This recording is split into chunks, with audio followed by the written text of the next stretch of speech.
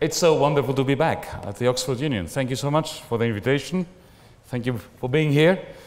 Well, on the day when your Prime Minister is struggling to beat her cabinet into submission and to force them to acquiesce to what I've termed back in 2016 as the most likely outcome of this Brexit process, the Hotel California doctrine, where according to the last verse of the song, you're too young to remember the Eagles song, but let me remind you what the last verse was. You can check out anytime you like, but you can never leave. Well, it may seem impertinent on a day like this to be talking about the euro and to be putting forward the proposition in sharp contrast to what Mr. Dombrovskis said in this chamber a few weeks ago, that the euro has never been more problematic. Now, I will also try to convince you that the question of the euro is not as separate from that of Brexit as it may seem. But let me begin at the beginning with Mr. Dombrovskis' three main points. I don't know how many of you were here to listen to him. I read his remarks. The 3 points he made was that firstly, Europeans who live and labor under the euro are better off as a result of the euro. The second point he made was that the euro was actually a very useful and helpful instrument for Europeans during the European crisis. And thirdly, that it is a success story, that it is stronger than ever. Well, my first task tonight is to counter every single one of those myths. I shall argue that the euro has not only not made Europeans better off, but it has inflicted a historic defeat upon European capitalism. Secondly, that rather than proving helpful in the crisis that followed 2008, what the euro has done, the euro's architectural design, amplified massively the tsunami that hit the continent of Europe, initially from Wall Street through the City of London with the financial sector collapse, and consequently led to the current political disintegration, the disintegration of the political center, whose only true beneficiaries are racist, xenophobic, ultra-right-wingers that are coalescing now in a dystopian front, which is a clear and present danger for civilization in Europe. These are strong claims. Before supporting them, let me point out a very interesting, one might even call it a delicious paradox. One may say, well, if you're right, Yanis, that the euro has never been more problematic, why do the money markets value the euro so highly compared to the pound, to the American dollar, and so on? Well, allow me to point out that there is no paradox here. Suppose you are a Singaporean, Chinese, American, or indeed a German investor. You have money. Yeah?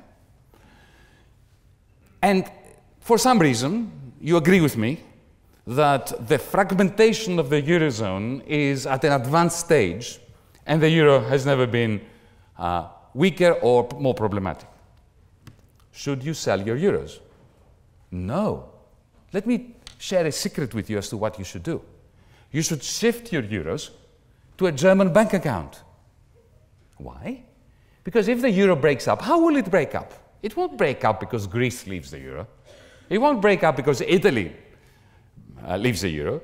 The euro will break up if it breaks up. I'm not wishing that it does, mind you. I'm simply describing the future as I see it.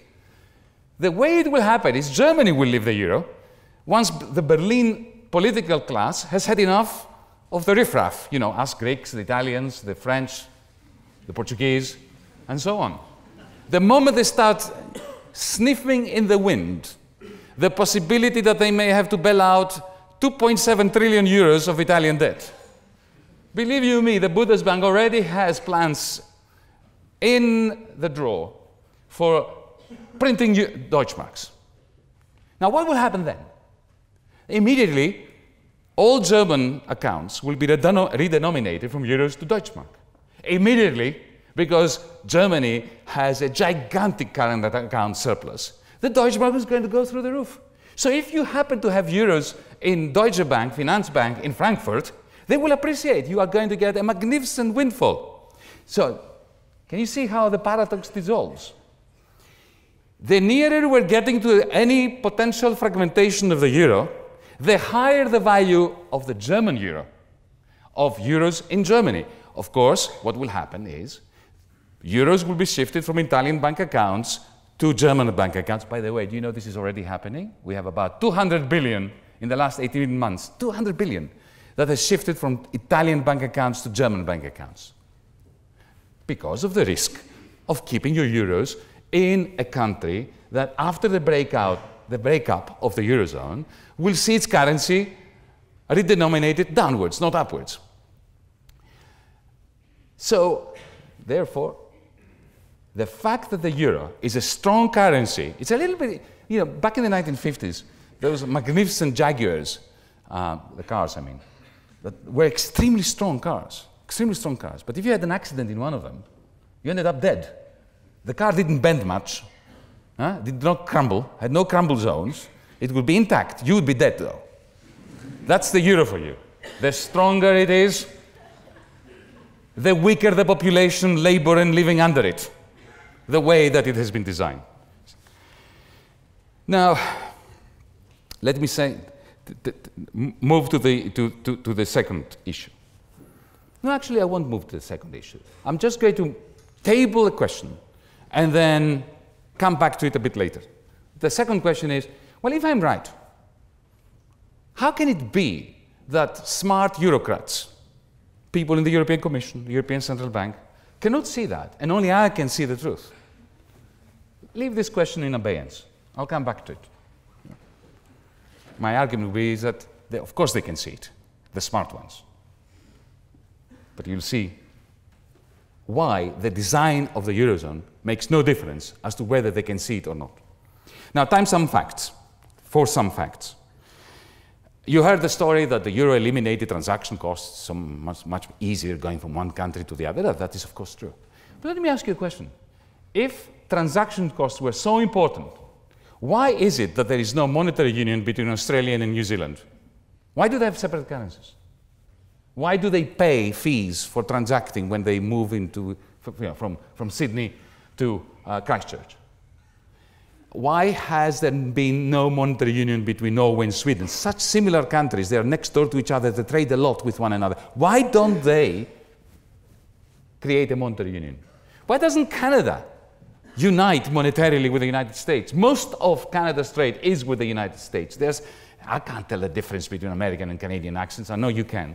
But these would be the obvious monetary unions. The answer is that transaction costs are not that important. What matters is convergence of economies, investment, the way that supply chains are linked together. And let me say that from that perspective, the euro has not just been a failure, it has been pointless.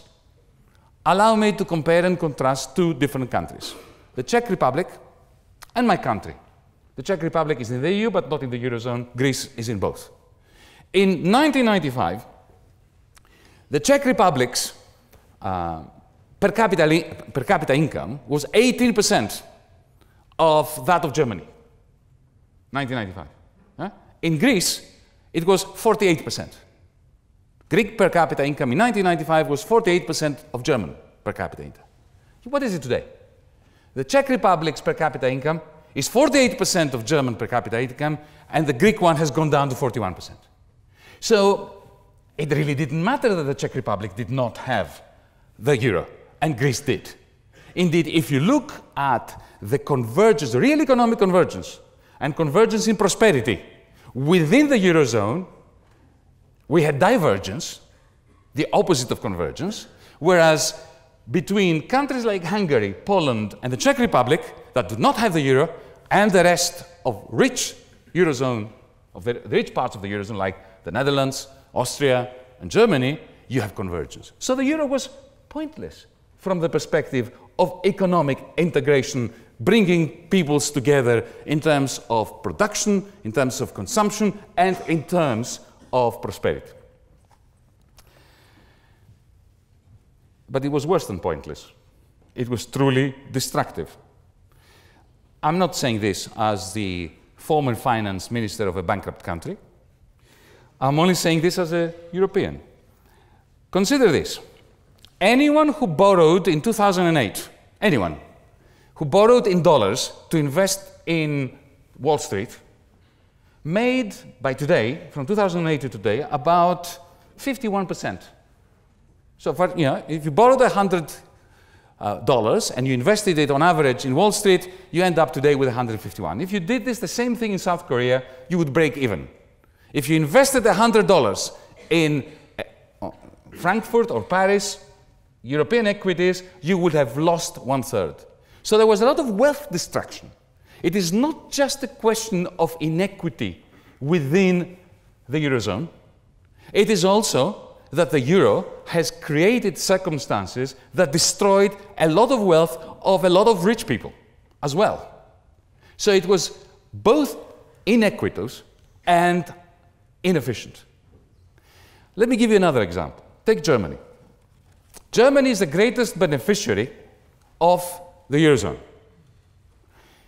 Between 2000, when the Euro began, and now, because effectively the Euro is another form of the Deutschmark, let's not fool ourselves, the fact that the riffraff of Europe was part of the Euro, of the Deutschmark, like it was our currency, the currency of the Italians, you know, the Mediterraneans, the grasshoppers of Europe,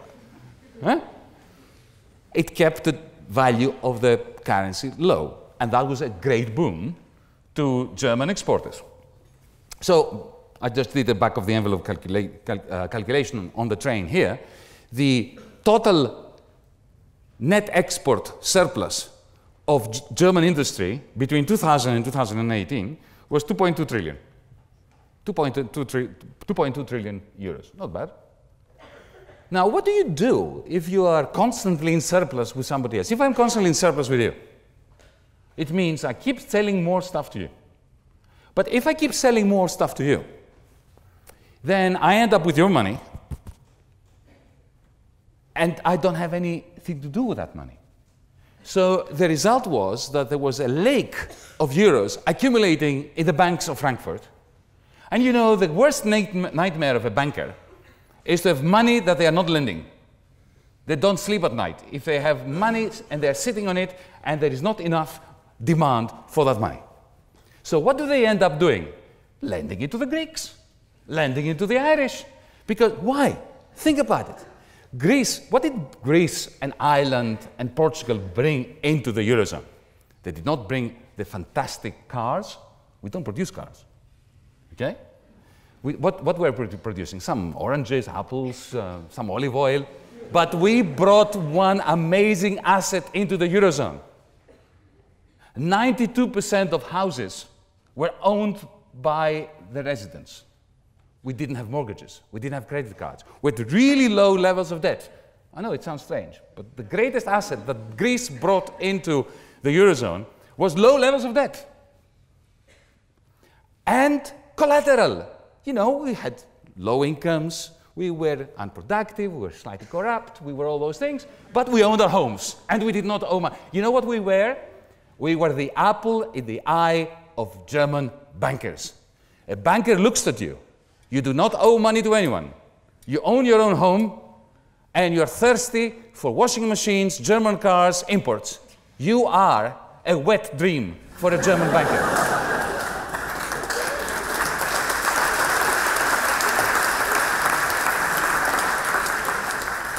So what do? They lend you. And suddenly everything's fantastic. From 2000 to 2008, the Eurozone resembled a majestic riverboat that was launched onto a calm, still ocean. It looked splendid, because it was a riverboat. It was not an ocean-faring vessel. The moment we had the first crisis, the first storm, it started sinking. Why? Because the money that was lent by the German and the French banks, but mainly the German banks, to the periphery, take Ireland for instance. Remember the huge bubbles, which are now repeating themselves, by the way. That's another story. They created a fantasy, the delusion of prosperity, People were getting credit cards. I mean, I was receiving in Greece credit cards that I had not applied for. No, seriously. No, I'm not joking. There was a deluge of credit cards that people were receiving in the mail. All you had to do was to sign it and start spending. And we had to tear them up and burn them, but some people used them. Yeah? So that created demand for imports. Everybody was happy. It was vendor finance. It's like me going into a car dealer, a Ferrari car dealer, saying, I want the car and I want the money to buy it. And they were giving them. So suddenly, you know, lots of sales of Ferrari cars. I mean, it wasn't Ferrari cars, it was Porsches. Do you know Greece had the highest percentage of Porsche four-wheel drives in Europe? It was not the oranges that purchased. It was loans from German banks. And nobody forced them to give it to us. Now, I'm not blaming them. I mean, I'm blaming the Greeks. For every irresponsible borrower, ladies and gentlemen, there is an irresponsible lender. But this is the structure of a monetary union that lacks the federal treasury. What happens is there is a period of exuberant growth, both in the surplus and the deficit countries. During that period, gigantic bubbles are being built in the economies of the deficit countries and in the banking sectors of the surplus countries. And then something happens, usually in Wall Street, right? 1929, 2008, the bubbles burst, and then it's catastrophe. We had that in Europe, and Britain was part of that. It was called the gold standard, fixed exchange rates, a currency union during the mid-war period. And John Maynard Keynes wrote a fantastic piece, The Economic Consequences of Mr. Churchill, who was then the Chancellor of the Exchequer, that brought Britain back into the euro of the time, the gold standard, the result being that Britain suffered massive recession as a result of that. And then after 1929, thankfully, you got out of it in 1931 by cutting the peg. Now, the problem, however, is there is no peg to cut in the Eurozone, because we didn't keep our currencies. We didn't just have fixed exchange rates. In the mid-war period, you had the pound, the French had the franc, the Americans had the dollar, and you just had fixed exchange rates. And that was just a matter of an overnight decision by government to sever. But we have the euro everywhere. And we have this remarkable situation where in our infinite wisdom, this is an ironic phrase, just in case you didn't get it, we created, think about it, you only have to state it to realize how absurd the situation with the Eurozone is. We created a central bank, the largest central bank in the world, in terms of the size of the economy that it handles. The European economy is the largest economy in the world, bigger than America, bigger than China. So we have a megalith of a central bank without a treasury to have its back. And we have 19 treasuries that have to bail out national banking systems without the help of a central bank. Why? Because the Central Bank of Europe was designed never to bail out the riffraff banks and states, the Italian ones, the Greek ones, and so on. So the rule was the central bank does not print money, even during moments of emergency, in order to sustain the monetary union that we've created. So think about it. In 2008, when the bottom fell out of the Eurozone, the Fed, the Central Bank of the United States of America, started printing money as if there is no tomorrow to refloat the banking system. The Bank of England was doing the same. The Bank of Japan was doing the same. The Bank of China, the Chinese government, did the most magnificent operation in salvaging global capitalism by boosting the rate of investment from 33% to 51% of GDP. And this is what, together with the Fed and the Bank of England, kept capitalism alive. Let's be clear on this. And what did Europe do? They shifted the gigantic losses of the idiotic banks onto the shoulders of the taxpayers. It's called austerity. George Osborne and I had disagreements. He believed in expansionary contraction. That is, expansionary monetary policy, printing money to help the financial sector recover, while at the same time doing some austerity. which was a major error on behalf of Osborne. But nevertheless, that's not the issue today. We can have another debate on this. But at least there was the expansionary part and the contractionary part. George thought that this was a good mix. It wasn't, but he thought it was a good mix. We can disagree about this. But what we cannot disagree is that what the European Central Bank was doing was a crime against logic. They were doing contraction in the middle of the worst crisis of capitalism. They were shrinking the money supply and doing austerity, shifting all the pain that the banks had created through their idiotic bets, especially bets that they were taking out in the United States with dollars they were borrowing from Wall Street. And they shifted all this pain onto the Greek taxpayers, the Latvian taxpayers, the German taxpayers. Now, this is what you do if you want to poison the politics and the democracy of Europe. And this is exactly what has done. Now, what has changed since then? Europe, continental Europe, the Eurozone, has effected a number of changes. Each and every one of them is the minimum that was necessary in order to keep the euro alive, while at the same time maximizing the discontent on the ground. And the discontent, not just of the Greeks and the Portuguese and the Irish, but of the Germans. Do you know that as we speak today, 40-year-olds in Germany are experiencing the worst level of inequality in the last 25 years?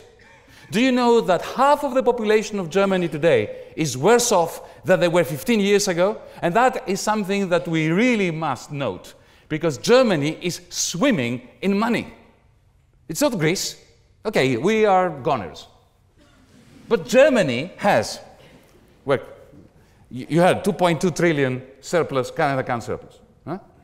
It has corporations that are saving huge quantities of money. They are in surplus. Families that are saving. And the federal government that is in surplus. They are in surplus. So everybody's in surplus. Yeah? And yet 50% of the population are worse off today than they were 15 years ago. Why? Well, it's really very simple, ladies and gentlemen. You don't need to be an economist to understand that. If everybody's in surplus, who is in deficit?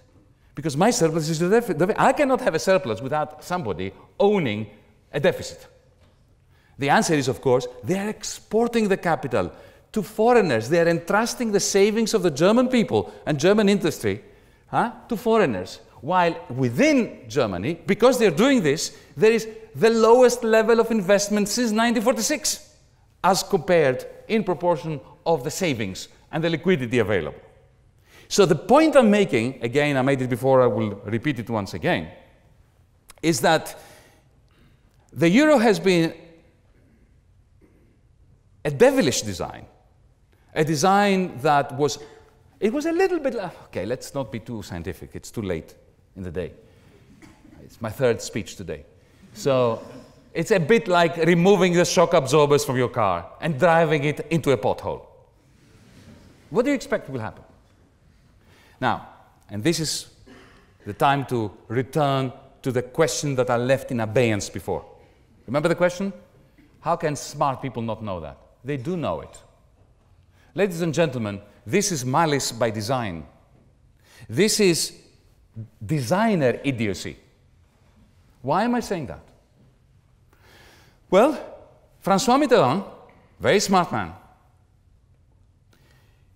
understood very well that the monetary union that we now have in Europe is not sustainable. He understood it. The question is, why did he do it? The answer he gave in a private conversation with a very close friend of mine who used to be a member of parliament here in Britain was this: I do not have, speaking imperially, you know, like French presidents do, I do not have the power, the authority to bring about a federation. But I can bring about with Helmut Kohl, the Chancellor of Germany at the time, I can bring about a monetary union that is going to create a massive crisis, and then the people that will succeed us will have no alternative but to create a federation. But he was precisely wrong. Where he was wrong was that, yes, the currency union would create a gigantic crisis, Dissolving this monetary union would be extremely painful for everyone, independent of whether you agree with the euro or not. And I make no bones about it. It would be catastrophic for all of us, even for people of Britain, because you are too close to the continent of Europe, whether you are in the EU or not. But the crisis that the monetary union is capable of producing poisons democracy. If you go now to Germany, if you go to Italy, if you go to France, even to Greece, and you say to people that which I say, because I believe in it, what we need is a federal solution. We need more Europe. They say, no way. More Juncker? More Merkel? Go away. And they jump on the bandwagon of the disintegrationists, and in particular, the disintegrationists that offer them the simple answers that always flourish during periods of deflation. It is the Jews' fault, the Syrians' fault, the Greeks' fault, the Germans' fault. Huh? Everybody agrees it's the French who are to blame. Okay? These lazy answers always flourish during periods of deflation. Deflation, ladies and gentlemen, was always going to be the result of this particular design of the euro. And deflation begets monsters. It was Mussolini, it was Hitler, now it is Salvini, Kurz, Seehofer, Le Pen.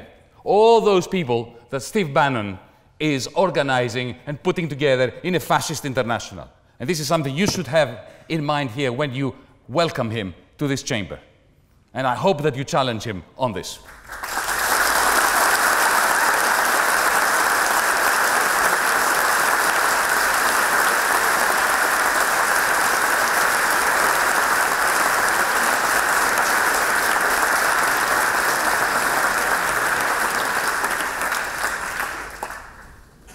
Before we move to questions, let me say that the euro's design is one thing, but the politics should be another. We are not playthings of historical forces beyond our control. We have the power, unlike molecules and unlike DNA, through the power of reason and through dialogue in fora like this one, to change the world we live in, to change the institutions. But for this, we need democracy. For this, we need dialogue. Unfortunately, the euro's design has created a vicious cycle between failed institutions that create failed policies that lead to discontent, and then the only way the powers that be in Brussels can clamp down and continue to impose their authority is through increasing degrees of authoritarianism. So failed policies breed authoritarianism. Authoritarianism maintains failed policies. Those failed policies lead to even more authoritarianism, which can either take the form of the Salvinis, the strongmen, the Orbáns, that want to effectively take us back to the 1930s, or it takes the form of Mr. Dombrovskis. Because, let me tell you why I'm here today. I was invited by the good people of the Oxford Union during the summer, it was, maybe early summer, to be here a few weeks ago to argue against Mr. Dombrovskis. But when Mr. Dombrovskis' office found out that I am going to be the one that opposes him, he demanded of the good people of the Oxford Union that I should be, and I was disinvited. It was not one of the union's finest hours that they disinvited me, even though I appreciate the offer for me to come a few weeks later. But it is a disservice to you that you didn't have Mr. Dombrovskis and me fighting this good struggle in front of you so that he would have the right to reply to what I'm saying. The quality of our democracy is of the utmost importance. We must maintain dialogue. I am not one of those who believe in not giving a platform to opponents, however vile they might be, but I am not going to accept what the European Union is doing.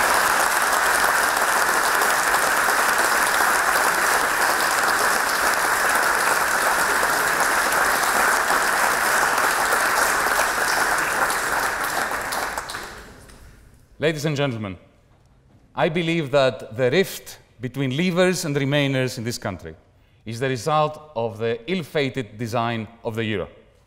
If the euro had not been designed the way it was, there would be no Brexit now. But it was designed that way, and Brexit triumphed in June of 2016. I fought against Brexit. Nobody can accuse me of being a lackey of Brussels. But I thought it was a mistake. At the same time, I think that the idea that there is something called a people's vote is offensive to those who voted for leave in the first referendum as if they were not a people. I believe that this rift has to be healed in this country. I don't believe that Mrs. May is capable of doing it, but I think that the next generation, and that is you, have a golden opportunity and a moral duty to go ahead with this healing. It is essential that we on the continent, and you in Britain, independently of what happens with Brexit, maintain a commitment to uniting together as democrats to deal with the four crises that are tearing our societies apart: of private debt, of too low investment in green technologies that will be the technologies that save our jobs in the future and the planet, anti-poverty drive, and public debt. These are like climate change. You cannot solve these problems in Britain alone. We cannot do it in Europe, in Greece, in France. We need to do it together. It doesn't matter whether we maintain this EU, we change the EU, what kind of Brexit, we need to coordinate along those lines. And we must unite to fight the rising nationalist international that Mr. Bannon, utilizing the divisions in Europe caused by the European Union's terrible design, is coming here because Mr. Trump and Mr. Bannon care about one thing. They want a divided, reactionary Europe as being instrumental to their plans for the United States vis-à-vis the rest of the world. And let me finish with an aside, which is, I think, pertinent to the point I was making about the authoritarianism of the European Union, and they are trying to escape genuine dialogue. Some time ago, I was invited to another debate with a certain Mr. Steve Bannon in Ireland. He agreed, I agreed, and then he pulled out. So, the onus is on you to challenge him whenever it is that he's coming to this fine chamber. Thank you very much.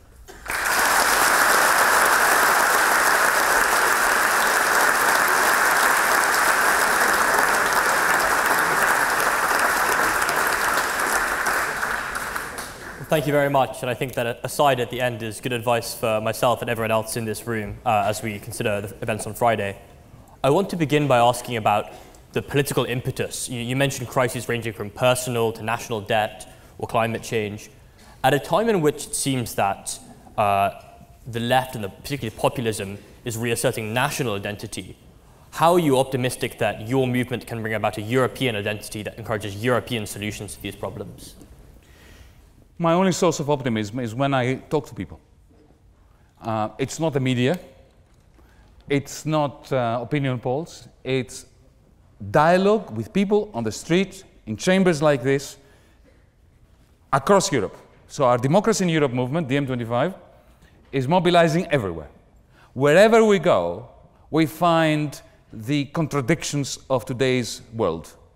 We have the best and the worst. We have people, even the worst are okay.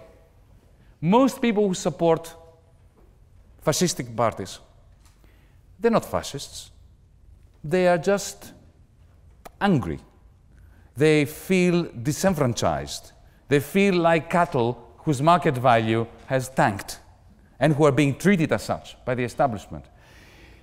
I think that the progressives, the so-called liberal democratic establishment, so-called, they are neither liberal nor democratic, they are making a crucial error in demonizing those people. So look at the hardcore Remainers, the way they demonize Brexiteers. They call them racist, they call them this, that, and that. In the United States, you have the ridiculous situation where the Democratic Party is going to the people who voted for Trump and saying, you were duped by Putin. Putin stole the election through Facebook. My goodness. I mean, what an insult to people who, by the way, most of those people who voted for Trump had voted for Obama in 2008. How can you say to them they are racist and that they were duped by Putin? I mean, Did Putin try to influence the election in the United States? I'm sure he did, but I did too. I really did. I did my best to influence the election and failed spectacularly. And Putin had, I'm sure, about the same impact that I had. Okay? So I think this is really very important. We do not sacrifice good people to the ultra-right by treating them like morons and by demonizing them. This is crucial. We have to win the battle of ideas by treating people with respect, independently of whether they agree or even like us or not.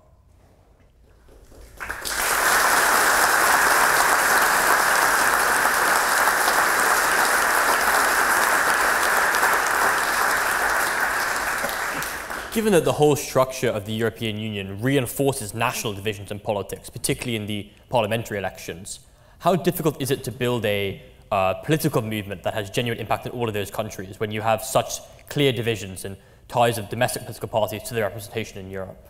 It's really very hard, but all good things in life are very hard to achieve, otherwise they wouldn't feel good. Look, I have no idea whether it will succeed or not.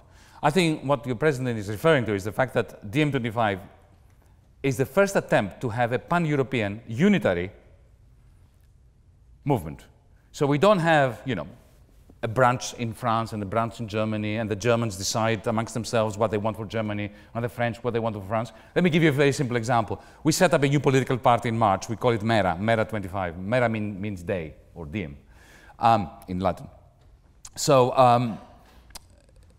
our electoral program, what we are proposing regarding fiscal policy, social policy, climate change, banking, everything, was debated by all our members, including Germans, Portuguese, British members. We don't give a damn whether you are in the EU or not. Europe is one thing, and we do not conflate Europe with the European Union. And then we all voted for the final version of the Greek political party. We're doing this, the same thing on the 24th and 25th of November for our German party, Demokratia in Europa. So we are trying a different kind of transnational progressive politics that is a new model. Is it going to succeed? Probably not.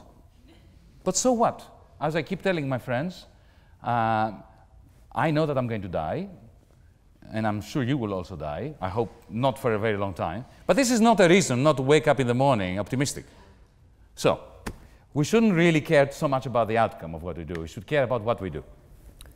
I want to ask then about your time as finance minister. And it was widely reported that you considered readopting the drachma. And I was wondering how true that was, how genuine of a policy commitment that was. I'm guilty. And what led you to not follow through with that decision? I'm guilty. I'm guilty, absolutely guilty. But you know, so is Dr. Schäuble, the finance minister of Germany, and every other finance minister worth their salt.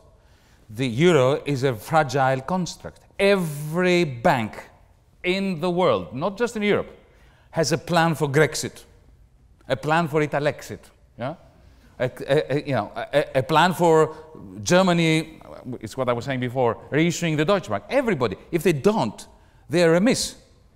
They have not fulfilled their duties to their shareholders as bankers. So every bank has a plan for Grexit. The European Central Bank, I know it had a plan. I read it. It's called Plan Z. So I called mine Plan X. I had run out of letters. Yeah? And it's important. It doesn't mean that you want to activate it. But the moment I became finance minister, I was immediately, first day I was finance minister, I was told in no uncertain terms, if you don't sign on the dotted line of cutting pensions further, of selling your railways for a pittance to a bankrupt company, you know, just amazing requirements that dissolve any sense of national sovereignty or common sense. Unless you do all that, we will close down your banks. What? No, that's a coup d'etat. This is what, you know, even the CIA was not doing that to banana republics in the 1950s. And it was happening in Europe in 2015. So the only way of saying to them, listen, I have an outside option. If you push me too much, I will go to the drachma. I had steps planned before going to the drachma because I didn't want to go to the drachma. So my plan was for a parallel payment system that was euro-denominated, that would act as a buffer, and as it would buy us time so that the powers that be in Europe would get their senses back and be able to pull back from the brink if necessary. But that parallel payment system could, at the touch of a button, become the foundation of a new currency. I should be chastised if I didn't have that plan. But like, you know, your MOD, they have, I'm sure, in their drawers, plans for responding to a French army invasion in Kent, right? I mean, that's what armies do. It doesn't mean they want it. It does not mean that they are warmongers who want war against France. It means that you should have a backup plan. So did being confronted with these sort of horrible bargains upon your entrance to the government, did that change your views of the European Union, or did it just confirm your worst nightmares? Were you truly shocked by the way it was governed? No, it simply confirmed that which I already knew. I had no illusions.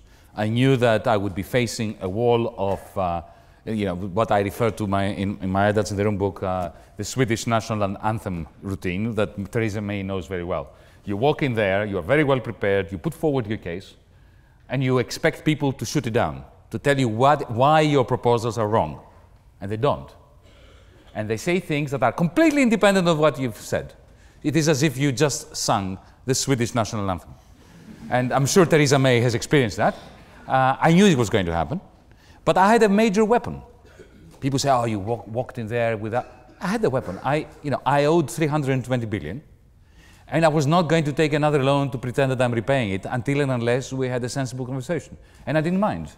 Because you see, if you owe 1,000 quid to your bank, to Barclays, then you're in trouble. But if you owe 320 billion, they're in trouble.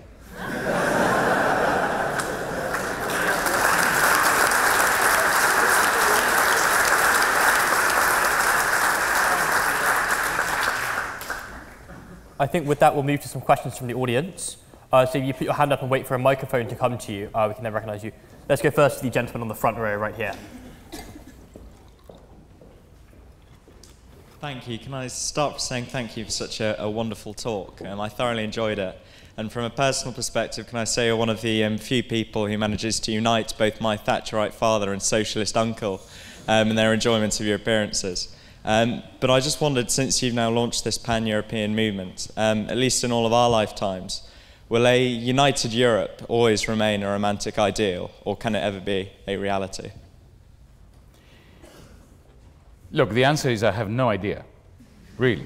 I mean, anybody who answers these questions is either lying to himself or to everybody else, or to both. Yeah? I have no idea what will happen. What I know is that the alternative to a united Europe is a dystopia. Let's say for a moment, just for a moment, okay, suppose we are all now Brexiteers. Yeah? Not just Brexiteers, exiteers. Everybody should exit. Huh? What will happen? What's going to happen in Europe now if the euro, however terrible it may be, dissolves? Well, I'll tell you what's going to happen. There's going to be a tectonic shift that divides Europe down the River Rhine and across the Alps. What will happen is Germany will recreate the Deutschmark, and Austria, Holland, Poland, Hungary, Czech Republic, Slovakia, and the Baltics will join that, the Deutschmark zone. They're not going to create their own currencies. They are too integrated with German heavy industry, Volkswagen, IG, Krupp, and all that. Huh? That chunk of Europe, Northeast Europe, Calvinist Europe, call it whatever you want, is going to have a gigantic current account surplus in relation to the rest of the world. So the Deutschmark is going to go through the roof, as I was saying before. That will mean exports will fall, and there will be a substantial increase in unemployment in Germany, Poland, and those countries. So you're going to have falling prices because the price of the currency goes up, deflation, with unemployment. In Germany, not good.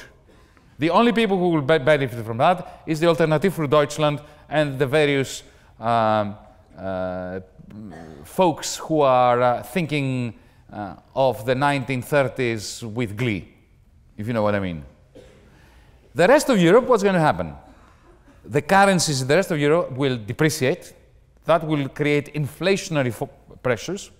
And you're going to have a combination of inflation and unemployment in France, Italy, Spain, and so on. Is this a Europe we want to live in? You think that through Brexit you are insulating yourself from that catastrophe? No. You are not going to be able to set sail for, you know, the Indian Ocean. It's a beautiful island, but it's immovable. You're going to remain very close to this kind of Europe. So a united Europe is something we must fight for. It doesn't matter exactly how it happens, but at least there has to be very, very close coordination of economic policy, of monetary policy, of investment policy, and we need free movement. The idea that you are going to erect big borders around Britain and you're going to have barbed wire fences and you will electrify them and you will be safe. This is absurd. You're going to simply become very sad and very miserable if you do that. Okay? And the quality of the food is going to deteriorate as well. So, oh, by the way, you mentioned that, you know, one of the great joys and concerns I have in this country is that I'm very good friends with Tory cabinet ministers and members of the House of Lords of the Conservative Party, and Jeremy Corbyn, and John McDonnell, and I get on with them, and I say the same thing to all of them, and we all agree. There must be something wrong in this world. This is an indication. You know, the fact that both your socialist uncle and your Tory father like me is a sure sign. I mean, I enjoyed it, but it's a sure sign that we live in a completely topsy-turvy world. Fantastic. Let's move on to the next question, and let's go to the woman in the green jumper on the end of the row here. Hi, thank you. I study populism and anti-democratic attitudes, and you talked about how democracy was so important moving forward, but Europe and the rest of the world are going through a crisis of political trust, and when there's low political trust, democracy and democratic institutions fail. So what do you propose to rebuild that trust following failed programs and failed institutions? Thank you. Well, the populism is a symptom. The fragmentation, the political center has not held in Europe. But how could it hold? When you're telling teenagers in the majority of countries in Europe that there will be no life prospects in their lifetime, what do you expect them to do? Do you expect them to take it? Or do you expect them to be vulnerable to the sirens of xenophobia who say to them, ah, it's the bloody Germans, or the Jews, or the Greeks, or the Brits, or the French, or this? Huh? They will those narratives of populist xenophobia always rise up to the surface when there is a massive crisis of capitalism, and in particular when the crisis is deflationary, not inflationary. Inflation is not a good thing. It eats into people's incomes, savings, and so on. But it is deflation, as I was saying during my talk, that begets political monsters. People make a mistake, even some historians, in thinking that Adolf Hitler was the child of the hyperinflation. Not true. If you look at the rate of inflation in mid-war Germany, and you plot it against the electoral success, the votes of the National Socialist Party, you'll see that while inflation was positive, even high, the Nationalist Socialist Party was getting minuscule proportions. It was after 1930 when Herr Brüning, the treasurer of Germany then, introduced austerity after 1929, and inflation turned into falling prices, that the Nazis skyrocketed. It is not an accident that we're having exactly the same thing now with deflationary forces that are a result of the imbalance between savings and investment. I'll speak like an economist now for a minute. We have a very major imbalance between savings and investment. And if you think about it, you don't need to be an economist. Think of savings as the supply of money to be invested, to be borrowed, and investment, the demand for investment funding. When supply exceeds demand, whether it's apples or money, the price falls. What is the price of money? It's the interest rate. The problem with the interest rate is that once it falls below zero, the pension funds of the German housewife, the pension fund starts shrinking. And then she stops supporting Angela Merkel, and she turns to populism, to the AfD. This is what has happened. So how do we deal with this?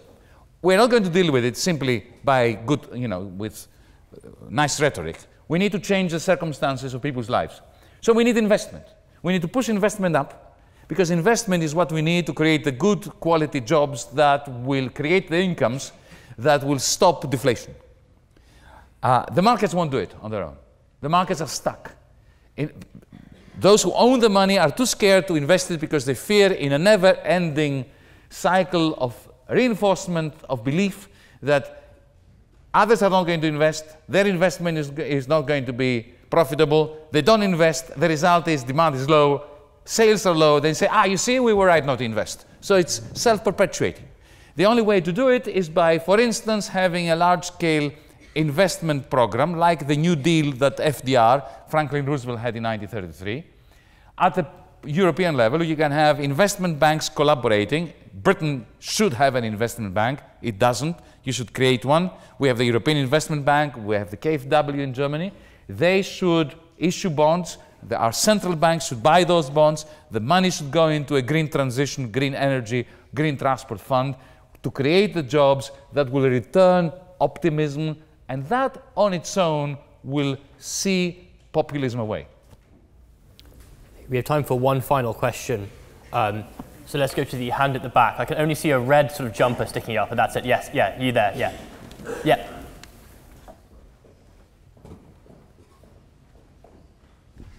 Thank you very much for your talk. It was very interesting, especially coming from Germany. I agree. So you said, with reason, that given the political state and fragmentation, federalism and joint economic and fiscal policies is not the way forward in sustaining the euro. But yet, on the other hand, you said that stopping the euro, exiting, and then creating this northeast and southwest split is also not the way to go. So do you have any proposal of how to do it better? Oh, please do not get me wrong. I'm a federalist. I want to see a federation, a democratic federation. What I'm saying as a realist at the same time is that this crisis has poisoned our politics. Look at your country. You had a federal election, what, a year and a half ago? And Europe was never really discussed. In your own country. Your country depends on Europe, and Europe depends on your country. And it was not really a serious issue. Even Mr. Schulz, running as the head of the opposition SPD, rejected everything that Macron had said as necessary and minimum prerequisites for saving the Eurozone. Merkel did what Merkel does, which is, being mercurial and simply winning one election after the other without ever having a vision about anything. Even though she's a fine woman at a personal level.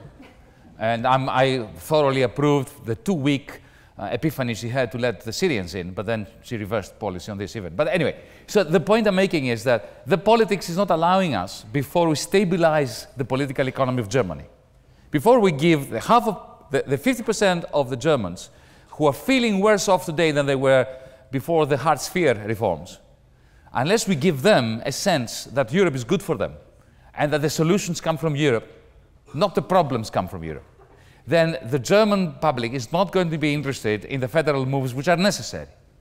So we need 2 phases. The first phase is something like the investment program that I was advocating, which does not need any federal moves. We have the institutions. We have the European Investment Bank. We have the European Central Bank, but we can use them in a way that have never been used before to stabilize Europe, to create hope again amongst the people of Germany, the people of Greece, to see Europe as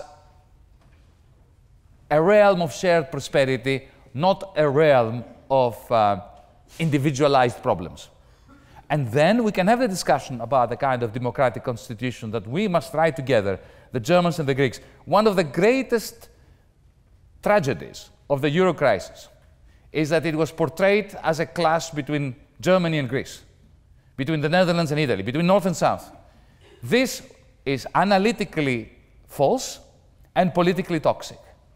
In my view, what happened was that the grasshoppers of the North, the bankers like Deutsche Bank, and the grasshoppers of the South, the Greek oligarchy, the Italian oligarchy, binding together, before the crisis to create a gigantic bubble. The bubble burst, then they shifted all the pain to the German hardworking people, to the Greek hardworking people, and portrayed it as a north-south divide and a north-south clash. We need to overcome this.